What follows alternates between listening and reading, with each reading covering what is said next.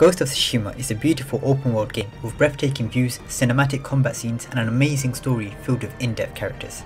The main story follows Jin Sakai, a man raised by the samurai code by his uncle and role model, Lord Shimura. But when the Mongol invaders come to his homeland and ravage his people, will he still hold on to his creed or forsake his honour to become the Ghost of Tsushima?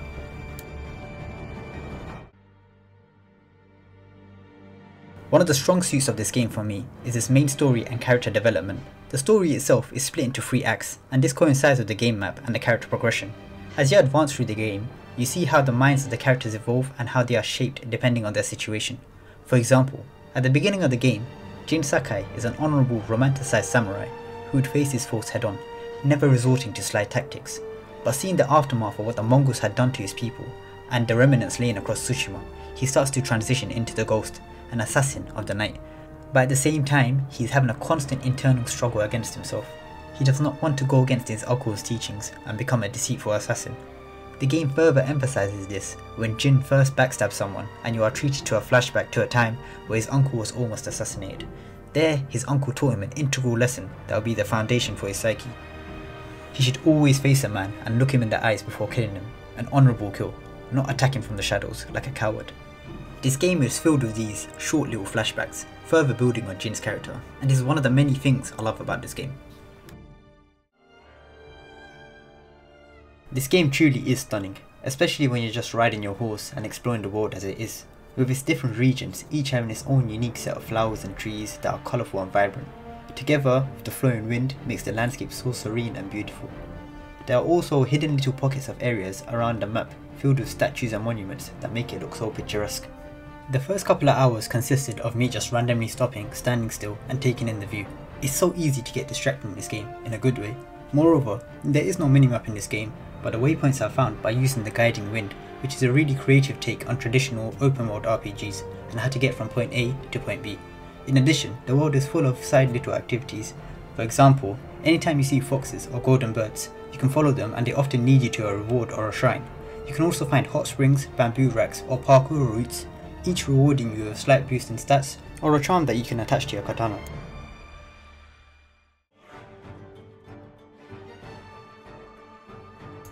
The combat in this game certainly is not new, but it does have its own originality to it. While in normal combat, Jin has 4 different samurai stances, each specialised in fighting different enemy types you encounter in the game. One for swordsmen, one for shieldmen, another for pikemen, and the last one for brutes. As you develop your individual skill trees, your raw damage increases, as well as unlocking new movesets. You can also play as the Ghost. Here you will rely more on the shadows and the tall grass to assassinate the enemy. I personally played this style. Well, I've tried to play this style. I usually sneak around the camp at night, assassinating enemies until I get caught. Then I just have to run around the camp, sword at hand, fighting everyone. The Ghost skill tree enables you to use ninja weapons like kunais, smoke bombs and poison. In the game it is deemed dishonourable to use these, but if you're about to die, I say you use it. My most favourite parts of this game were the duels. Every duel in this game is set in a beautiful spot with the wind blowing at just the right speed so all the leaves can flow in tandem, or there's like a group of fireflies dancing around you, or you're surrounded by a sea of lanterns. Every single duel will gas you up. Just think about it. You're locked in battle with the enemy in a cinematic style, 2 samurai against each other in a life and death situation, and depending on the difficulty you put, you will either get battered or they will literally beat you up so hard that you will feel it in real life. These duels are challenging, but they are so satisfying when you win.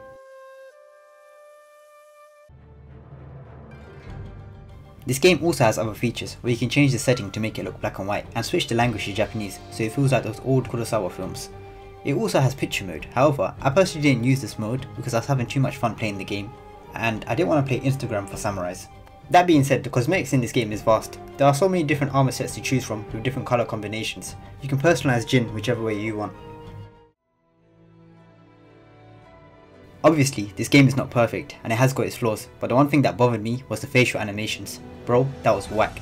Don't get me wrong, the voice actor did an amazing job and in some of the cutscenes you can feel the amount of emotion and passion they put into their characters, but this doesn't translate too well with the facial animation. I feel like the game developers knew about this, so to solve their problem they just did the cutscenes from behind the characters or shot from far away. Also, the minor side quests were kinda repetitive and boring. It always ended up with me fighting some Mongols and rescuing a civilian. After a while, they just become bland and not enjoyable.